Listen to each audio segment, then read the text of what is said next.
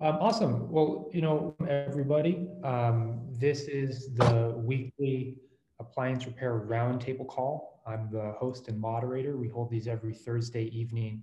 And I'll be recording this call so that if you guys wanted to reference anything, you'll be able to access it. And then also the people that aren't able to attend will be able to take advantage. I'm just sending Bobby Howard a quick text message. He's going to be leading. So the way that these calls, right now we're playing with a little bit of structure. The way that these calls are structured is that we're going to be spending about the first third of the call on interpreting tech sheets, or this week Bobby's going to be going over his sort of approach with diagnostics. And just an overall sort of basic tech 101, I guess, piece or component that he wanted to talk about. And he thought it would be helpful for those that are newer or just don't do the best with reading tech sheets. And then we'll kind of transition into a more open sort of Q&A, just open roundtable format. So if you guys have any questions or any thoughts, anything you want to share with the team or bounce off of everybody else here, that would be the time. And then, if you don't, then that's fine. But letting you know now that that'll be the sort of the second and third portion of the call. So maybe start thinking of some things that you wanted to share and tap into with everyone. Awesome. So it looks like Bobby is here, and we can go ahead and kick off this this sort of teaching, learning component of the beginning of the call. Bobby, I don't know if you wanted to sort of set the stage for everybody before you jump in, or if you'd like to just go for it. You're going to want to unmute yourself, Bobby. Can you hear me okay? Sorry, guys. I just got in like maybe 15 minutes ago, and wife already had dinner, so I had to hurry up and fly and try to get through these things. So I know a lot of you guys are doing the tech classes and going through and learning schematics and doing this and that. But for the most part, senior technicians, trying to do a training course for that, a lot of people aren't there yet. So most of the time when you talk about, training, it's going to be basics. So that's what I thought I would try to cover over a little bit today on, what are the fundamentals, of technician 101, if you will. So the most important things are always going to be, number one, safety. Trying to cover through those. Second thing is going to be, identifying, component failure in operations. And then finally, your PR skills, and communicating that failure with the customer. So trying to do all this inside of 20 minutes. We'll see how we can do it. So the first couple things, it should be standard in every technician's, truck is going to be your safety gear. Whether or not that would be your cut rating gloves, usually like a cut rating 5, I think it is, for your gloves. Protective floor cover. Most importantly, going to be moving blankets, something to be able to set stuff down, your tool bag or your booties for your feet for the customer. Trying to protect yourself, not get hurt, and not damage the customer's home is always going to be our utmost importance. Who cares if we fix it if we did $5,000 worth of damage? So that's always going to be the first one. If you're unsure about taking something apart, or if you haven't taken it apart before, wear your gloves. I mean, you get hurt, you get injured, or anything like that. Now you're out for 2 weeks. It doesn't do you any good, or the customer or the company you're working for or yourself. Sorry, I'm trying to steamroll through this really quick. I had to rush here to turn this on. Take your time. If we need to take more time, it's totally fine. No, it's fine. I just don't want to go too fast and just push through everything. So operations. Well, if you guys are brand new to it, basically like the people that come onto my truck, mostly are green. Occasionally you'll get a really good seasoned tech, and at that point you're only teaching them software or the company policy. But for the most part, it's going to be a green technician. So with a lot of the green technicians, I usually like to run through it as we're driving to each one of the calls, pull up the ticket, read about it, have that mental image of your head on what the possibilities are, what you're going to look for, what you're going to test for. And how these basically break down is when I was a technician in the 90s working on TVs and going to school for it, we learned a thing called B plus signal flow, signal function. Now, all you 30-year-old tech or 30-year technicians out there will probably know that if you did TV world. So trying to adapt that over to appliances, I came up with a thing called CPO. And CPO is pretty simple. It's command, power, and operations. So any component, it does not matter unless it's like you're talking about a system, in which case, like sealed system work, that'll be something a little different. But, if a unit doesn't have power, it's not going to work. If the unit doesn't have a command to function, it's not going to work. And if the unit cannot operate properly, it's not going to work. So identifying those three things when you're looking at for something. The second correlation is going to be the relativity of that component.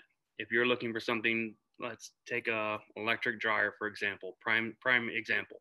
Customer's complaint is a no heat. What are three functions required to make that dryer have heat? Well, you got to have proper voltage. We need 240. We don't have that. There's no point in even taking it apart, right? But how many times did technicians rip through it and find out there's nothing wrong with the dryer and there's a problem with the voltage because they didn't check that first? So, it's going through and having a standard 1, 2, 3 operation will define you as a technician, and it'll help build your technical skills moving through it, especially if you're going to be working on multiple things throughout the day. Having one simplistic approach to be able to identify anything. So CPO works for me. After you guys work for a long time and you develop your own technique, go for it. What works good for everybody. I try to find something simple because at heart, I'm just like everybody else. I'm lazy. So trying to find what works best is usually the main way to go. So in any functionality, whether or not it's ice maker, dryer, wash machine, the CPO steps usually take care of the operations, and you're able to commend it over. So if you want to look at three functionalities for each identifying item, if you're looking at an ice maker, what are the three properties for that ice maker to function? Temperature, water flow, and voltage, right? Other than that, standalone operations, it'll work by itself. So if you don't have one of those three, you're able to identify that problem and troubleshoot it. So going through those three steps is usually what's going to help isolate and determine component failure or failure of the device that you're there to service. Do we have any new techs in the house?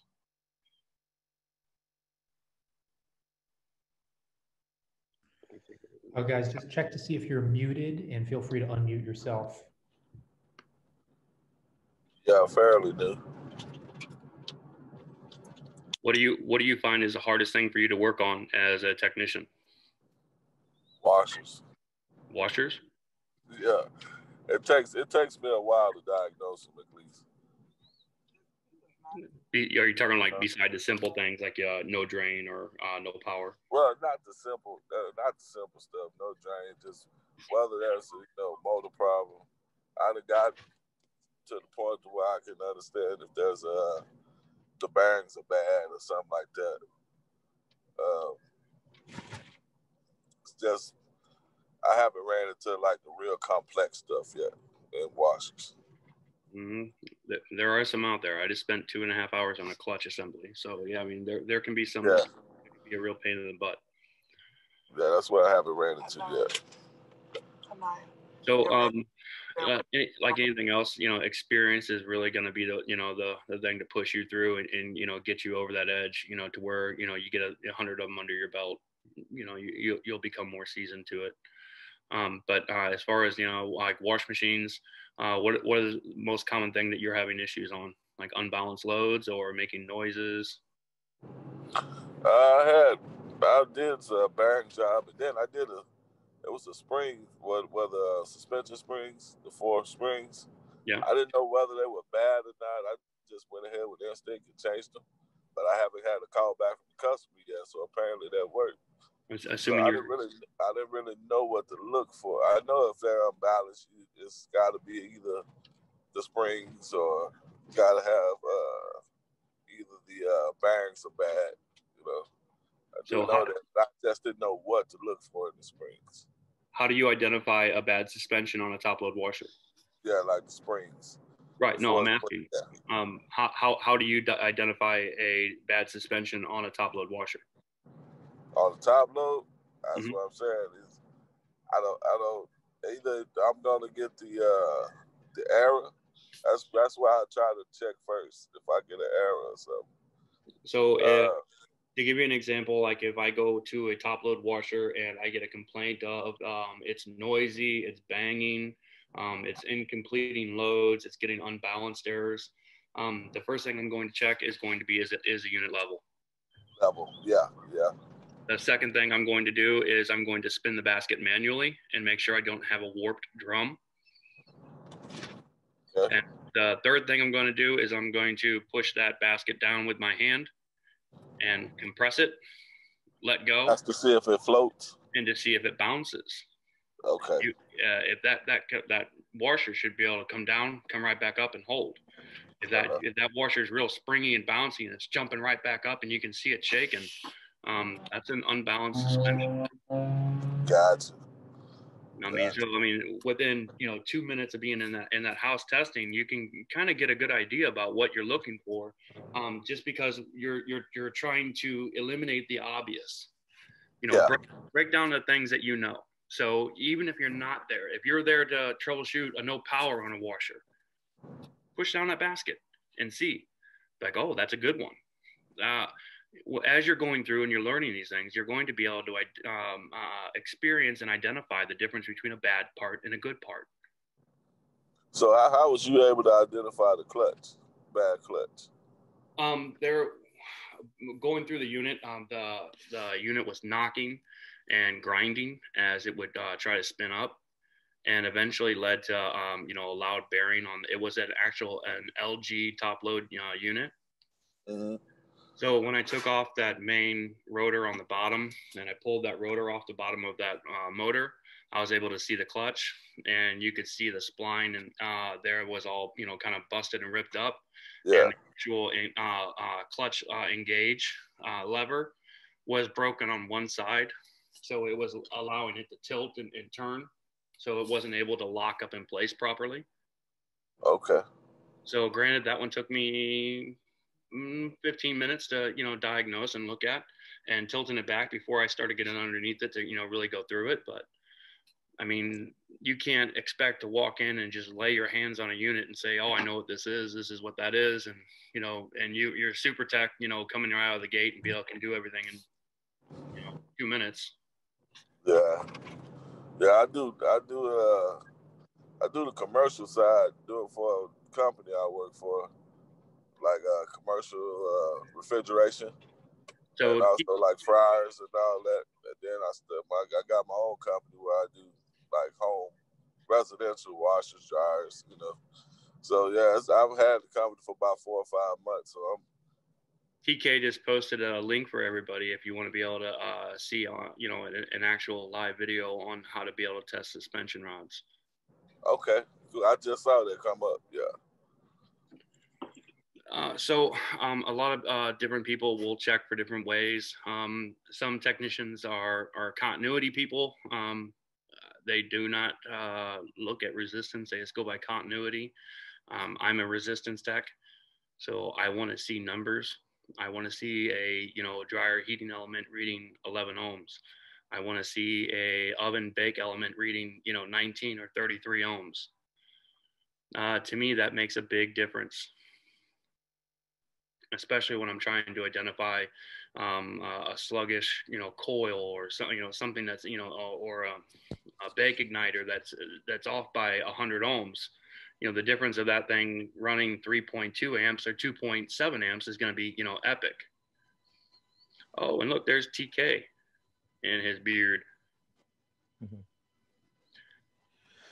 So when you check for ohms, um, so when you ohm it out, does that because I found in some instances that even though I ohm a part out and it ohms out for me, but it's like, okay, I came across the sub-zero, the water inlet valve. It ohmed out for me, but it was bad, you know. So when I ohmed it out and it ohmed out for me, I said, okay, I ignored the inlet valve, and I went looking for, and so I spent about 45 minutes wasting time. Um, and, something told me to go back to that valve because it had a flow meter in it, and that was my problem. So this is going to be kind of hard to try to do, but we'll use this to try to show it to you, and you're just going to have to trust me for what the meter is going to read at. But here we have a standard double coil. Now, if I measured both of these with continuity, would it ping the same way? This is a brand new, right out of the box. So if I measured this with continuity, would I have a beat? Yeah, you would. Okay, so this is the difference between a continuity tester or a resistance tester. Now, who knows why these would have different resistances? Different amount of coils, right? The wraps. Right, yeah. Different what? The wraps, the coil wrappage, like the amount of coils. What does that result to? That's more wire. Wattage. Wattage, yeah. Okay, so under the same load, 120 ohm load, if I had one that's reading 100 ohms and one that's reading 300 ohms, I'm going to get a different wattage out of both of those, right? Yeah. So here we go. We'll test one, and I'm on the green solenoid right now. Ooh. See if I can do this one-handed.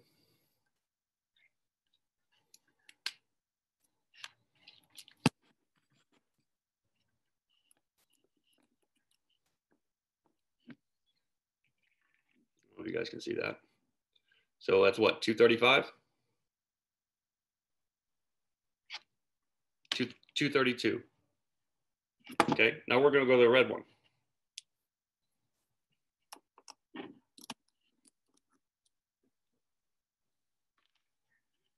180. So brand new coils, right out of the box, with different resistance. Now, a continuity test couldn't tell the difference between it, but in reality, if you were to be looking at this in a home, this particular instance, I mean, you really wouldn't see too much of that, in real time. But it shows you the difference of continuity and resistance, and the answer to that is going to be wattage. So if you measured a dryer element and it was reading 36 ohms, and it's supposed to be 10 ohms, what kind of wattage resistance is that going to be on a 5,500 watt heater or a 1,500 watt heater? The difference of it being, getting real hot and not so hot, correct? Because our amperage is going to be almost double on the other one, right? Yeah. Right. But some technicians are good and are book smart and can read through a schematic and tell you anything about it just by looking at the schematic. I mean, they can read it like a book. Other technicians are street smart and can look at a unit and just know because of how many they've done 400 of them in the past, oh, this is what I want to look for, and I'm going to jump right to this. The difference between both of those technicians is, they're both going to come to the same conclusion eventually. But the experience from one technician versus the experience of another is going to, define how they troubleshoot and how they go through it. So training, a dozen or so different technicians, you find some technicians are book smart and can read through a schematic and know everything about the unit because they can see a book. Other technicians are street smart and they can't read a schematic, but they've taken that unit apart 500 times and can know where every screw is by heart. So the bottom line is a lot of different technicians have different methods and approaches. The basic things you always want to take into consideration is being able to identify it the way you do. Most importantly is when you get something and you complete it, just like TK's video there, test your repair, make sure it's completed. There is nothing worse than getting an hour down the road and getting a phone call because you ran through the job and you slapped it in and you took off before testing it because you didn't spend 5-10 minutes there making sure that your repair was done correctly. I mean, following the safety, following your troubleshooting methods, following your testing procedures are what's going to develop you as a technician. Is going to improve you as a technician, and most importantly, going to make you more money. The more completes you guys get in the same, in the same day, bottom line, the more money you make. That's about all the time I got. I'm sorry, but I just wanted to run through a bunch of basic things with you guys and try to run through how to develop your approach and always follow safety first. No, awesome. Thank you so much. I think that this is probably really helpful for both the guys, some of the guys here, and then also for those that will be seeing the recording. And I'm gonna go ahead and segment out just this portion, and I'm gonna post it separately from the entire night's meeting. And I'll be tagging that as an announcement so that you guys can reference this, any follow-up questions, that kind of stuff. And I want to say that we're going to continue doing this format where the first third of each week's meeting will be touching on some sort of teaching, learning type of scenario like this. So thanks again, Bobby. That was awesome. Let's go ahead and shift gears a little bit. And I'd like to talk a little bit about pricing. And particularly around the approach that some businesses take where they're able to message to their prospective customers, their customers that they have a service call fee, and then the service call fee is applied to a repair. And some of the logistics and details around, first of all, whether some of you guys do that, some of you don't. And those that do, how you do it, other approaches, that kind of stuff. Daniel, I think I saw you earlier. Are you still around, Daniel? Did you want to pose that question that you and I were talking about before the call? Yeah, let me see if I can kind of make it make sense to everybody. So in Salt Lake City, Utah, where we work mostly, we have a lot of competitors that price their service visit at going toward the repair if the job is completed. Otherwise, they have a certain price that they would charge. And I'm losing some business on these calls because, and it didn't seem to me that it ever was a problem for me when I was doing my phone calls and my secretary work. But I have a secretary now that's been working for me for about 7 years. And I would say the past 2 years, it seems like we've had issues with other companies that they'll do some calling around, the customer will, and once they find kind of a person that would apply it toward the repair, they feel like they're getting a better deal going with that customer or that company rather than going with us. And I kind of explain it to them that they don't break down the pricing as far as the invoice goes. So the customer may get an invoice for, say, $280 for the repair, but they don't know if that initial service visit was included in that, or whether it's just actually been wiped off and applied toward the repair. So how do you guys go around that? Or let me give you an example. So I had my secretary, she called me and she said she just got off the phone with someone. She's having some trouble. And then she actually texted to me after the exact conversation. She said, they asked how much we charge to go out. And she said, we charge a $75 service visit to come out. And that includes your diagnosis and your quote on any needed repairs. He said, so does that 75 go toward the repairs if we decide to get it done? And she said, I said yes. And then in parentheses, she said, even though that doesn't make sense to me. And then she said, yes, it is included in the total quote that he will give you on the repairs. And then he said, wait, let me get that straight. Am I going to be paying for parts and labor on top of the 75? And she asked me what I would say at that point. And I basically explained that when he's calling around, his question is the problem, because however, we don't apply it toward the repair. We give you an upfront, honest quote with a breakdown of the pricing. And I think that would come across okay with the customer. But I guess what I'm wondering is, am I the only one that's having this problem when you're receiving phone calls and trying to get a booked appointment? Or do you have a way of overcoming that easily? Because it seems like I do, but maybe I need to write up a script for my secretary or something. What do you guys think? So I've got a little bit of input on that if you guys want it. I've been running my business for about 9 years now. It really comes down to wording and how you say things versus how another company is saying things. Because what you're talking about is not dissimilar to how I run mine, which is I have an $85 service call fee. And I tell people it'll be $85 for me to show up, diagnose the unit. At that time, I'll give you a complete cost for the repair. And that 85 is included in that total. So I'll tell them, okay, I looked at your washer.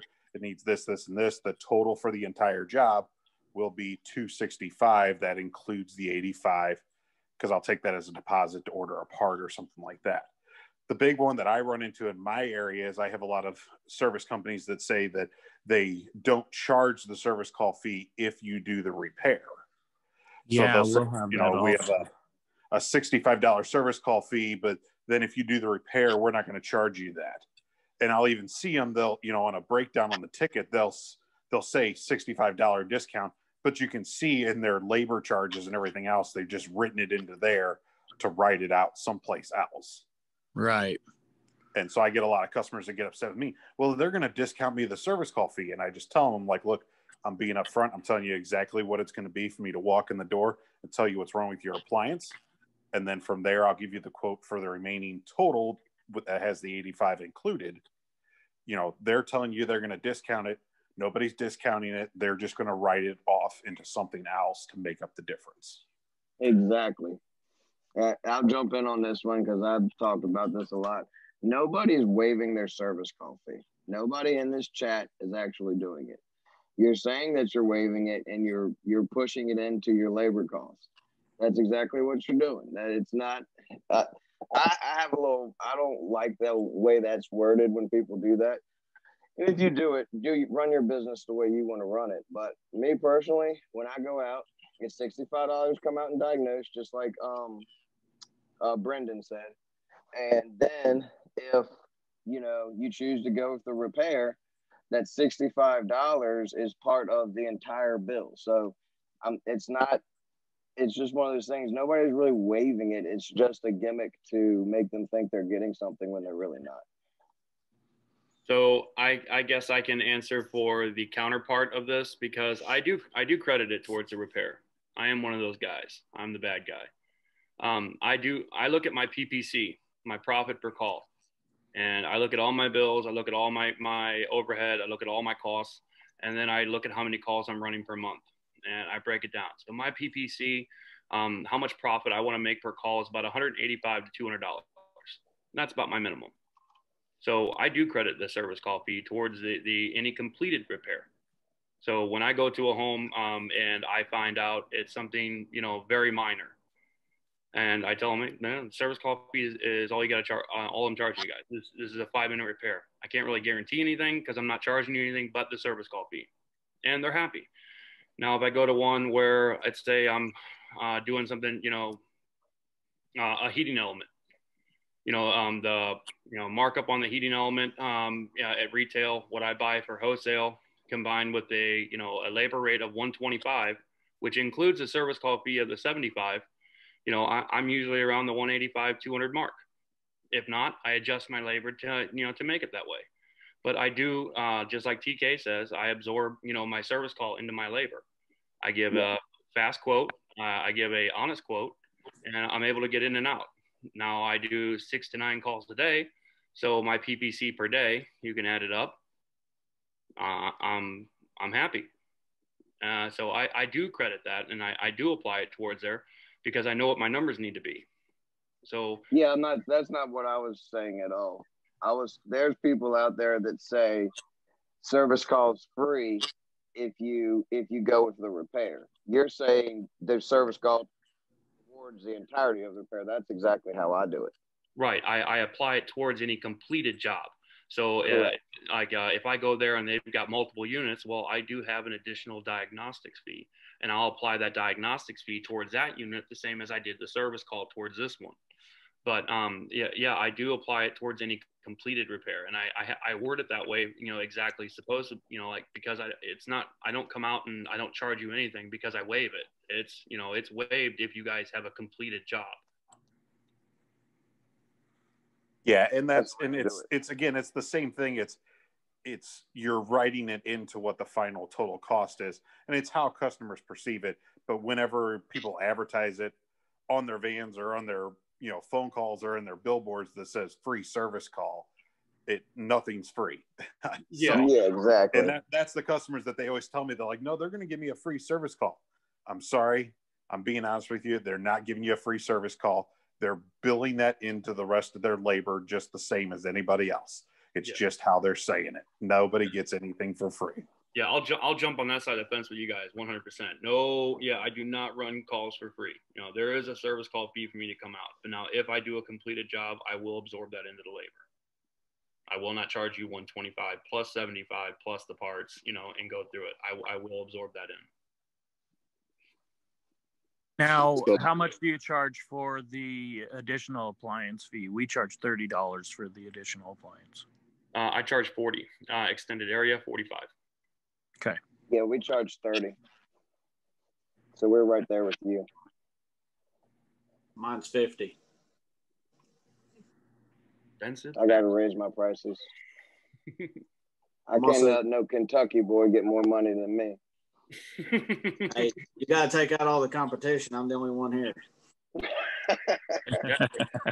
There is a little difference when you have a monopoly on it. That's true. Hey, I got a question. If we can switch gears a little, is that okay, Alex? Yeah, I mean, I'm with that. Daniel, do you feel like you got a bit of an answer with what you're working Yeah, through? absolutely. Okay, cool. Yeah, if you have anything else, go ahead, Daniel. I don't want to interrupt by any means. No, you're good. I think that's great. So I think it's just basically I need to get it over to the customer and make them realize that that's a gimmick that they're doing. And it's basically, you're not getting it for free. You may think that, but. I do have one question about that. When those customers talk about that company, what is that company's review? What is their posture? I mean, like, what is their online presence? You know, do they actually have, you know, like legitimate reviews? Are they, you know, 2.0 rated, you know, like Billy Joe Bob, or are they a 5.0 rated company? No, they are a reputable company. They're probably about 3 stars though, so they're not great reviews. And there's one of them that actually they'll give you a quote for the repair, and if you don't go with the repair, they'll charge you 25% of the quote. So let's say they charge you or quote you $800 for the repair. they're going to want $200 just to come out and diagnose it. Wow. How do you guys feel about those companies that want to prepay the service call fee before they come out and do any work? Are you guys against that? Are you for that? I personally don't like getting paid before I do the work, because then I don't have the encouragement to go out there and finish it. I'm like, oh, I got paid, I'm good. I'm interested because there are people that are doing that around here, and it kind of, in my opinion, preps the customer to pay and kind of gets rid of those people that are penny pinchers in my work, and they're not wanting to even get the repair done. They're more likely just to replace the appliance. So I'm interested in what you guys have to think on that one. Because that's exactly actually what I was going to bring up. So it's really funny that you brought that up. Yeah, no, and that was my next question. Yeah, just quickly to add in, and then TK, by all means, kind of phrase it the way that you have it in your mind. But this is something that one of the businesses that I work with does do.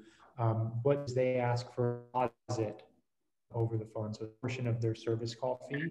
I believe their service call fee is $99.95, and then they require a deposit of, I think it's about $40 or $50 to hold, to essentially book the appointment. And then they indicate to them need to cancel, that they just need to call, I think it's within 4 or 12 hours, refund. But that's kind of how they message that. I didn't catch all that, Alex, but I think basically what you said was they take a deposit down, half of $99.95. That's what I thought. And then basically if they cancel within how long? I believe it was either 12 or 24 hours that they asked people to cancel by for 100% refund. And this this helps separate, like, it helps people to pay. It also, they implemented it from a technical standpoint. So Bobby, they actually use Razor Sync, and the ability to automatically charge the service call or completed repairs or part ordering or something like that. That's kind of why they implemented this, because we'll take the card number over the phone. The card is like anonymously stored in their system, and then they can just get verbal approval from the customer to charge anything that's needed in the future. Yeah, well, this is the reason I brought this up. So I've been going over a bunch of my numbers and jobs from the last year, and I was going through looking at stuff from me and my partner and our technician, and I was noticing a lot of jobs where we would go out and there would be a note in there that said, waiting to hear from customer if they want to proceed with repair, if not, need to collect $65. And there were several of them where I was like, all right, well, did we ever collect this $65? And I was trying to figure out, like, all right, well, this is obviously an issue within my company. I need to address this immediately. And that's something that me and my partner and our CSR has been discussing this week, the best way to do it. And one of the options was, let's start collecting $65 up front. Do you document your payments when you give a quote, like in a home? So, I mean, like they paid the service call fee and they will let us know if they want to complete the job. I mean, or are you all paper? All paper. No, it's all on dispatch, excuse me. Okay, I was gonna say, because like if any customer of mine calls up, I can pull up the work order history and I can, look at the notes on the ticket. Hey, I was out. This was the estimate. They paid 75. They have a remaining balance of this. This is what we'd have to order. Right, and typically with my jobs, that's the way it goes, but it's not always the case with everyone else, or at least that's the way the paperwork looks.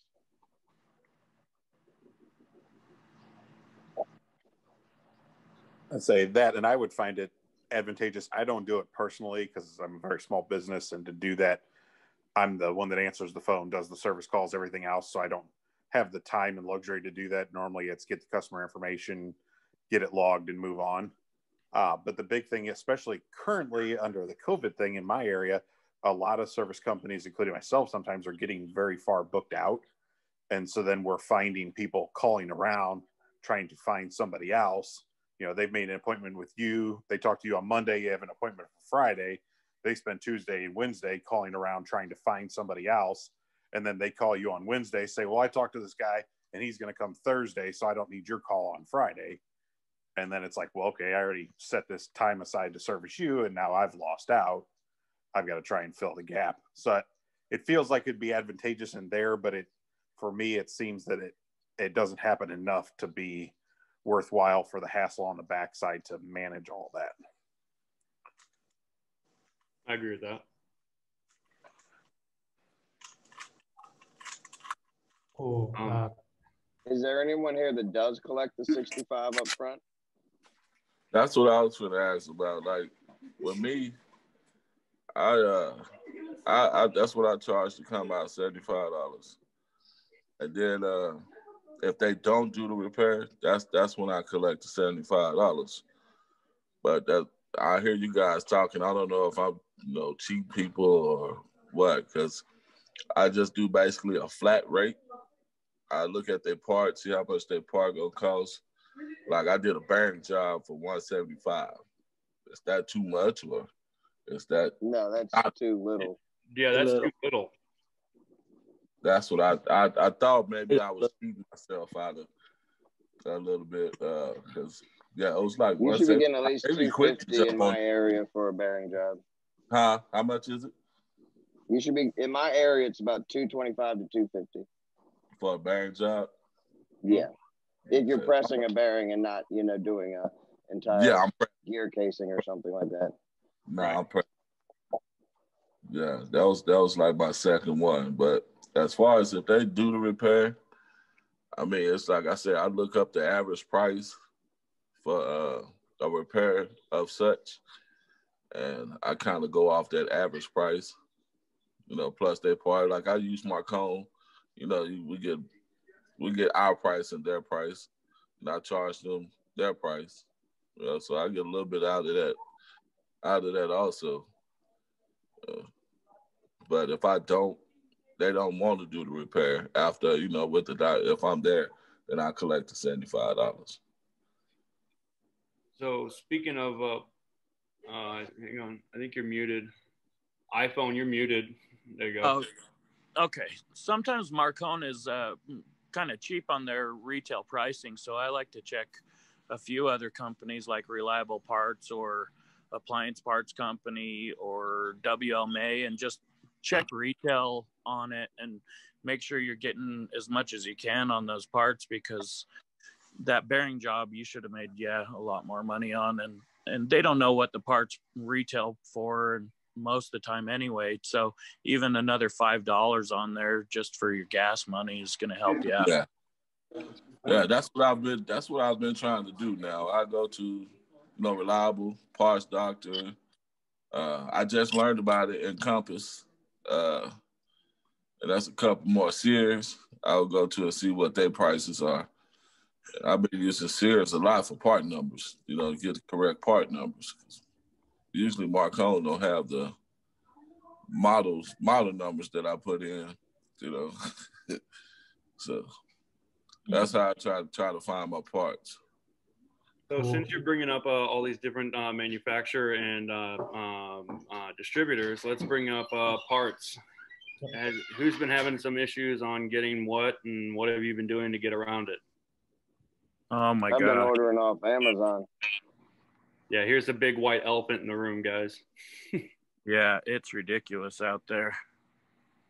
I've been waiting a month for parts for a refrigerator, and these customers, man, they get pissed. If anybody has any Whirlpool dishwasher heating elements, I'll buy them from you tomorrow. Or I'll PayPal you the money tonight with a 20% upcharge. Just upcharge me. You talking about that Calrod heater? Yeah, for the Whirlpool dishwasher is a real common one. The ones with the little white prongs on the end that snug in, or is it the black ones that go that lock over the top, little rubber and metal pads? The little black pads. I think I have one, man. Oh, I need it so bad. We get off here, I'll look at my truck and I'll message you. Okay, cool. Thanks, man. Huh? So Mr. Roberts will be very thankful. I'm about to say I might have one, but I don't know if I want to give it up now. Come on, bro. You're getting 20% markup, man. I was running into shortages of Whirlpool dryer parts, 279838 heating elements. The maintenance dryer kits were gone for the longest time. They just started to roll back in. I mean, that in my area, those things are just, I usually carry 6-8 of them on my truck because I go through them constantly, and all of a sudden they were gone. So a little trick that I do, you guys can do it however you want to do it, but my Marcone guy, his name is Andrew. So when I come in, I'm always asking Andrew. Or do you guys know the Vent Dryer Wizard guy? You know, you get the $25, kickback card for any referral you send over there. I've heard of that, but I can't find one near me. Well, I get those in the mail because I refer them out, and I'll give Andrew my gift card ones. I'm like, hey, buddy, lunch on me. And I usually get a phone call. He's saying, hey, I got these elements, I'm getting ready, to put on the shelf. I know you're going to be in about an hour. You want me to put any of these in your box? I'm like, yeah, give me 5, give me 6. So prime example, the 2-wheel Whirlpool kit. You guys having a hard time getting those? Yeah, I am. I just got 4. So yeah, I mean, on certain things, it's good to befriend your distributor. Yeah, I had a similar thing with my Marcone guy. I had 2 of them sitting on order that I was waiting on, and he called and said that they were in, and he goes, and we only got about another 15 of them in. I said, okay, well, why don't you grab a few more of them and throw them on the shelf, and I'll pick them up. So that kind of repertoire with them really helps out. They can feed you information when you need it. So jumping back to that point of topic, you guys ordering outside of your distributors, how do you feel about that? Ordering parts through Amazon, and are you marking them up, or are you keeping them like you are and just taking less profit? I've only had to do a few of them, and I've generally just followed whatever the retail pricing is that I can find for them. My problem with doing them is it's always hard to tell what quality of part you're getting if you're actually getting a factory part. For some of the Samsung, LG stuff, that'll say it's a factory part. It's not. It's a Supco or it's something else. But the display or the sales sheet says it is, and you just never know what you're getting out of it. Yeah, I've been burned many times on Amazon maintenance kits for dryers and stuff. Wrong size belt. I won't order from them. Yeah. Yeah. So I was needing a jazz board, right? And I couldn't get one. Everything was back ordered on a jazz board when I was looking. And I found one on Amazon for $39. A jazz board. The brick, coated in, the prefix on the model. $39 for that jazz board. Brand new. It was unbroken. Instruction manual. It was in it. ESD bag. Electronic shock. Bag. Everything. I put it in. It worked. I've been installing those for probably 3 or 4 years now. Yeah, you Amazon $39.95 ones.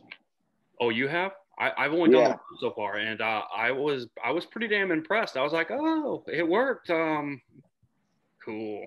I do the generic jazz board. I do the generic optic sensor board. I do the generic ADC boards, the adaptive defrost control boards with the red plastic diamond on the bottom. Yeah. I order all of those off Amazon generics. I've been using them for probably 3 or 4 years. Never had one call back. Do you do the mechanical swap out for that side mounted one on the side of the side by sides for the ADC? I've done. You talking about switching it over to a defrost timer? Yeah, the mechanical defrost. Was it a 4-pin? Yeah, I did it on one, and I got a call back, so I haven't done it again. but I think it was my mistake because I think I put the I put the black wire in the wrong spot for that particular model. Gotcha. So I just stocked that generic ADC off of Amazon. I stocked that, the optic sensor board, and the jazz board. All those are the three main, other than the 942 GE board. Those are really the only fridge boards I stocked. You talking about that 942 Paul? Yeah, the GE one. Yep. Yeah, I see. I've done 2 of those in the past like 60 days. I was running through them like crazy for a while, but now I stocked 2 of them because I was using them so many and haven't sold one since. So like my philosophy on it is, you know, if I give a customer an estimate, and let's say I go out there and it's something additional, I don't charge the customer, you know, any more labor. I tell them, you know, we put it in, we'll take care of it. If there's an issue, you know, if it needs another part, well, it is what it is. I'll charge you for the part. That's it. You know, I try to be fair and upfront. If there's a part that I can't get, and which that's why I do like using Marcone over Reliable, because if a part is unavailable, Marcone won't tell you that. I'm sorry. Let me rephrase that. Reliable won't tell you that. It'll just tell you it's a special order item, you know, or something like that, right? Where if you look up Marcone, it'll tell you 0 sold in 30 days. This item's no longer available. There's 0 in stock, you know, across all the vendors. So when I run into something like that, and you know, Reliable shows it for $117.95, and I can't get one, but I can get it on Amazon for $74. Where if I would have went through Marcone, I could have got it for $44. Well, my idealism on that is I eat $30. You know, I still give the customer for what it retailed at, you know, for what that is and what I quoted for. It's not their fault, you know, parts aren't unavailable and I have to go through a different vendor. Yeah, I see what you're saying. What is y'all's standard procedures as far as return trips? Like I've been reading some of the posts that guys post, and they talk about how they charge extra to come back. Like if they go out and they have to order a part, they charge more to come back and put the part on. Is that everybody's pretty much standard pricing procedure? Where, because like my company, we charge you the same amount whether it takes us 1 trip, 2 trips, or 6 trips. It's the same price. But I think that's the fairest way to do it for the customer. It's not the customer's fault if it took multiple trips. It's not the customer's fault if I didn't have the part. It's nobody's fault, but I feel like it's the fairest way to do it. How does everybody else? That's the cost of business. Yeah, that's not the customer's fault. That's the cost of business. You are a good man. It'll kill your reviews too. Yes, my sir. My competitor does that, and his reviews are trash because of it. You don't live in Ohio, do you? No. Nope. I only do say model number. Say that again? I said I only do it if they don't give me a model number, and we've tried a couple times to get it. I know some people don't even go out if they don't get a model number. I've been thinking about that myself, but what if it's an 80-year-old lady and she can't get down underneath her oven, and you're going to charge her an extra service call because you couldn't get your model number? Or they didn't know the dog tag in the back of it. I have a heart. You know, it's case by case. You know, I try to do the right thing, but, you know, you make a judgment call.